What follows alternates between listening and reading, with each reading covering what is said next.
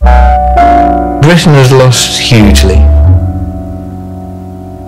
I think that was the moment when the consciousness that was developed after the Second World War, which was collective, which was that we are strong when we're united, we defeat the fascists, we work as a team, we are one people. If that's not police incitement, I don't know what is. And Thatcher's aim was to reduce the power of Labour, and that was, she consciously entered a class conflict. And after that it was the consciousness, I'm your competitor, I'll do a deal with you, I'll beat you down. We're not a team, we're not a society. There's all communities die. And a decision's got to be made.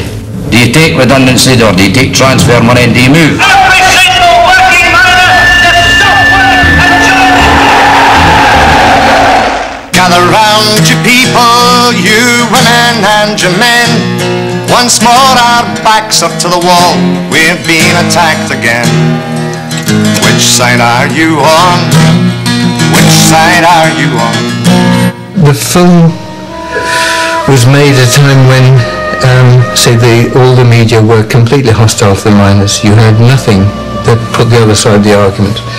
Several of us were just desperate to intervene in some way, because it was a massive cultural explosion at rank and file level. I mean, there were creative writing groups, people were exchanging poems, there were songs being written, there were concerts in aid of the miners. They were writing about the police brutality, you'll see in the film. Husbands and children, hold up your head, walk tall, look all straight in the eye, for the tale of your courage through these bitter times will live on and shall never die.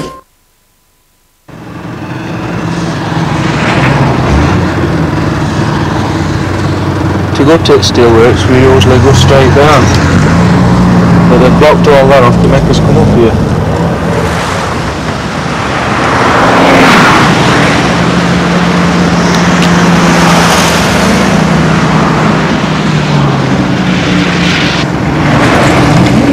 Can we go on there? Can we go on there? Go on where? Motorway? No, turn right here. He was asking, or stated, the police officer stated, I don't know what you is picking outside these gates for because you shall never win this dispute. And one of the pickets replied, oh, we'll win this dispute, okay, and we'll also get rid of your government at the same time. He says, well, if you do get rid of our government, he says, we'll be the next government. The police will be the next government. And I think, that statement, and the way that statement was made, has frightening implications for the working class of this country. You turned your back on Northern Ireland, wishing it would disappear. Said the Irish can't stop fighting, but it'll never happen here. And it disturbed your conscience, so you turned your face away. And let Belfast 1970 become nothing half today.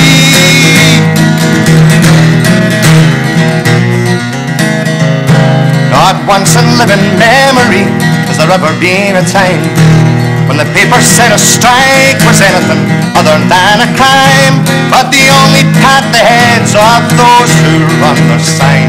So at least when they're attacking us, we know we're getting it right. So let's sing their praises and glorify their deeds, for they're fighting for the future and they're giving us a lead. There's no point in complaining, things are moving to the right, and then attacking those who're prepared to make a fight. We look at our colliery where there's 1,100 men employed. Once that colliery closes, there's all communities die. There's 2 trains coming from the railway, British Rail, every day, so they've lost their jobs straight away. With the steel industry, with 300 tonnes of steel goes into our colliery every day to be used.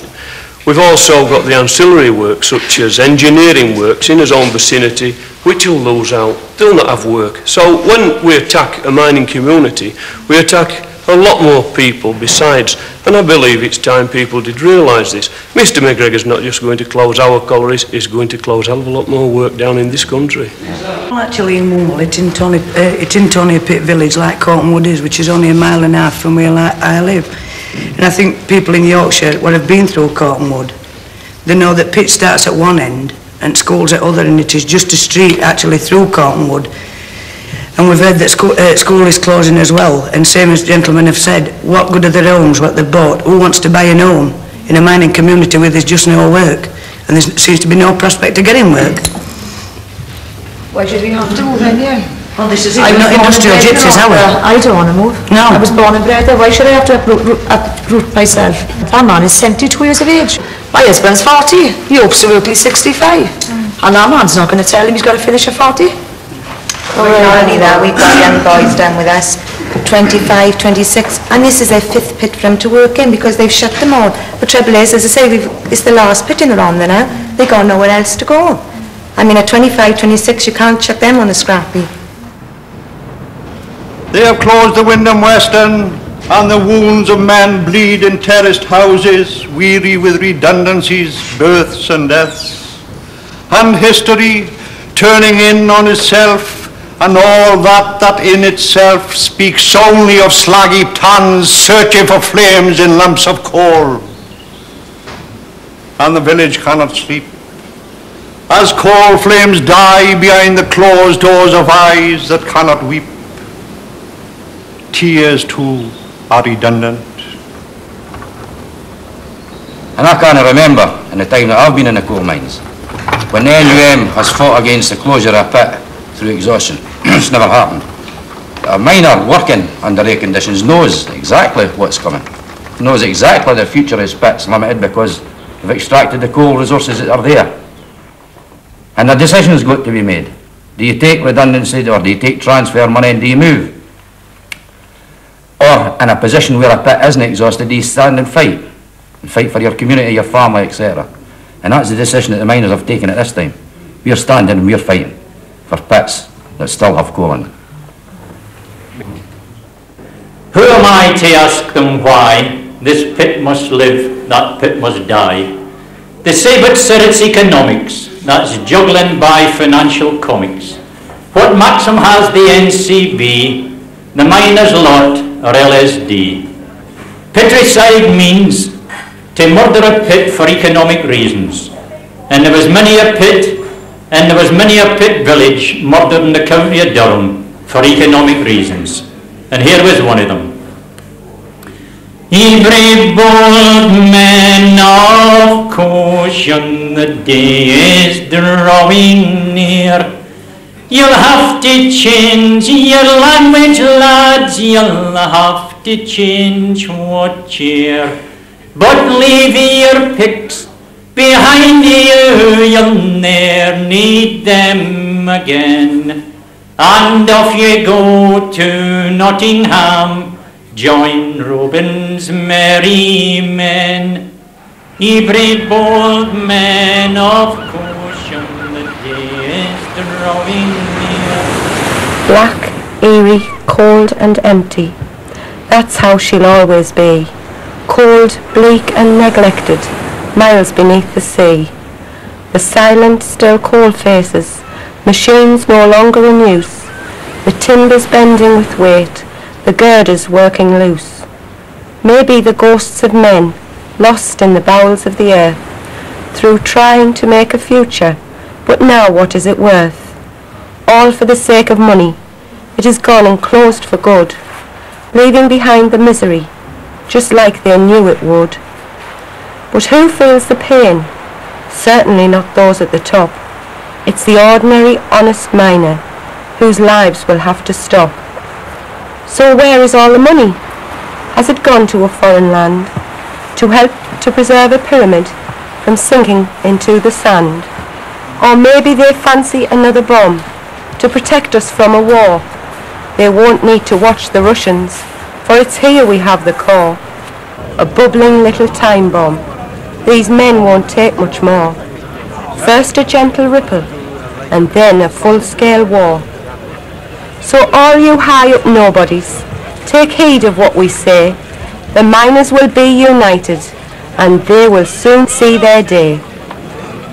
I think myself that they want the trade union, they want the people in this country just to be cap in hand and turn up for a day. Well, you can work because your face fits. That's what I wanted back. I want us cap in hand and the mouth. and they intend to see that they get us that way, but they're not break us because we're all solid. Well, I think amount of money that we've been getting and amount of children we've got out, it's been a very hard struggle. And people that should realise this, if they've got a family in the house, they know what a struggle it can be. When you get your family allowance, there's no way that you can go out and buy a joint for children. You don't have your proper nourishing meals and things like that. You cope with chips and beans, and perhaps on a Sunday you might get a bit of stewing meat instead of your normal roast. And you look round and kids want things, and that's a hurting point. When your children want and you just haven't got it. All I do is feed my kids and have my money for my electric. I'm not bothered about paying anybody. They can't have what I haven't got. I mean, I've had a bit of hassle, as you know. Yeah. And they give me 2 months to pay, or they're fetching my furniture. They can fetch my furniture. I've still got a roof over my head, I've still got my kids, and I'll still feed them. And that's all there is to it. They understand. I mean, they're not babies. I mean, eldest is 13, and they understand that the dad's doing it for them. I mean, I've got 3 boys, and hopefully, I'm hoping when my kids leave school, they've got a job. Come on, my lasses, we're on our way to the kitchen. Gang along to the Curry Club just to start some cooking. All the lasses standing there, ready to give you dinner. Gang along to the Curry Club. We're hard to work in the kitchen. We are open, each kitchen's open differently, but take Easington, we're open 5 days a week, and we provide around 450-500 meals a day, apart from during the 6-week school holidays when we provided 900 a day. For the first month, 2 months, it was hard. It's still hard, but we're on a plateau now. We can exist, we can live. And the lads are talking about it. If it goes on well next year, we'll fight well next year. And, you know, this starving man is back to work. Thanks to his brothers in the trades union movement, we can survive. Mummy, I need new clothes. How I'm going to get them, heaven knows. 26 weeks without any pay, and now we're living day to day. The freezer, alas, is now quite empty, and in my purse, only £1.20. Out of the window has gone my pride. Maternal instinct says provide. Faced with trousers with holes in the leg, I guess I've to learn how to beg. Mummy, are you going to give in? No, my darling, not till we win. I know your faith lies in my hand, and perhaps one day you'll understand why the hardships we had to endure to make your future more secure. There's no dignity in a dole queue. That's not the life I want for you. We are the nameless ones, bargain basements, Tebbits bikers, painters and hole-in-the-shoe hikers. We are down and outs, scroungers and layabouts, often talked about. Lines on social security graphs, percentages, numbers and points, means test applicants, redundancies, McGregorized boys. We are statistics, the unemployed, beggars, overman misfits, rejects and lazy buggers, suicides, death grants, yops, volunteers for social schemes, psychological oddities, benefit books, production outcasts, political pregnancies, supplements, question marks, orphaned ejaculations, fourth world candidates, and millions of pound notes paid weekly. But once, a century ago it now seems, we were known as people. I came to write this at a time when I was unemployed, and it angered me to see people selling jobs as in taking voluntary redundancy. You never thought for fellow man or sons and daughters' future plans. You took your master's paltry sum instead of fighting. What happens when the time will come, the forums you're writing? Ask your master years from now, when things are better, tell him how. Your sons and daughters need to work, a favour to you. He'll say to you, you had a job, you sold it to me. So look around to years gone past. Your fathers fought for work to last, so tell the master ways deal to go to hell, and tell him that you really feel it's no yours to sell.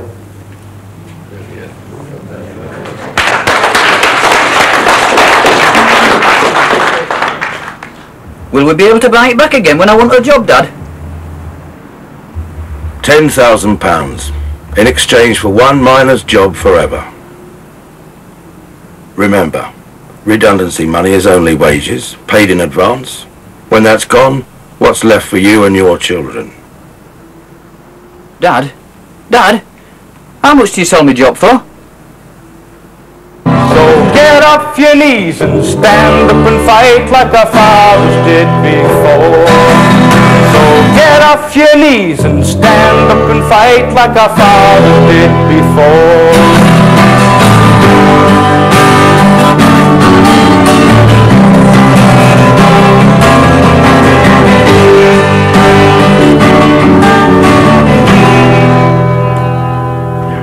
Now our wives say stand beside us, they're beside us all the way, and we never hear them moaning, though they're struggling without pay.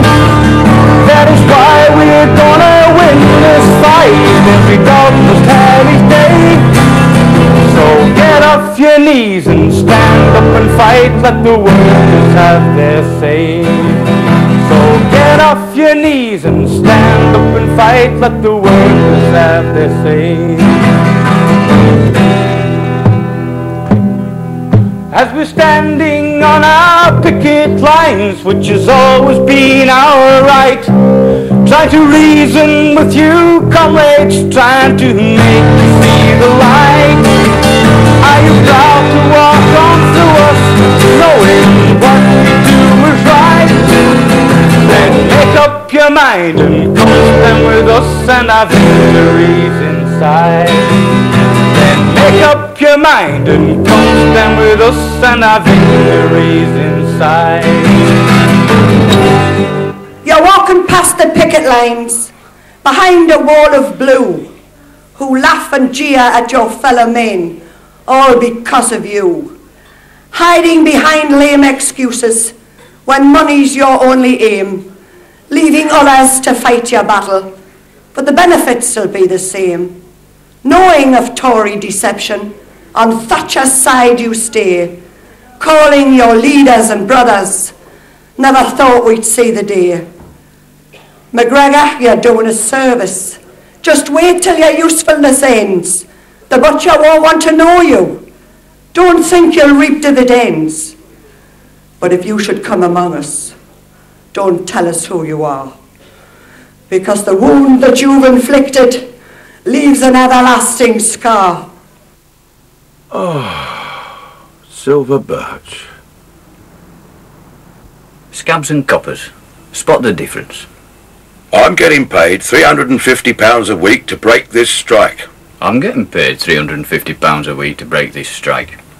I read the Daily Mail. I read the Daily Mail.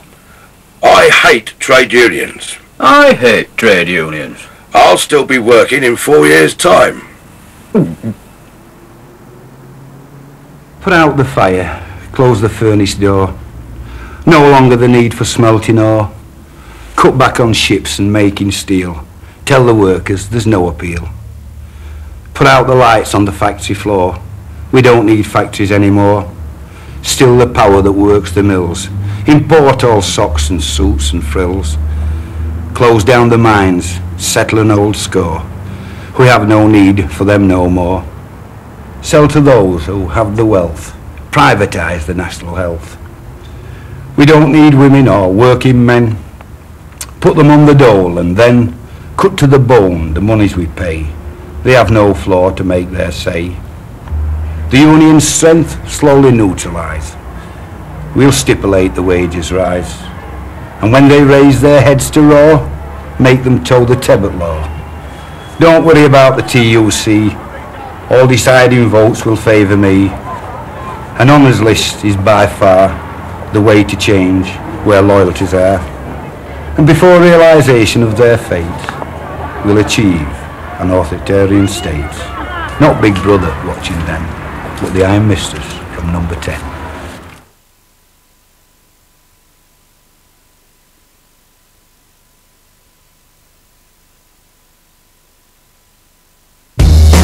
The big city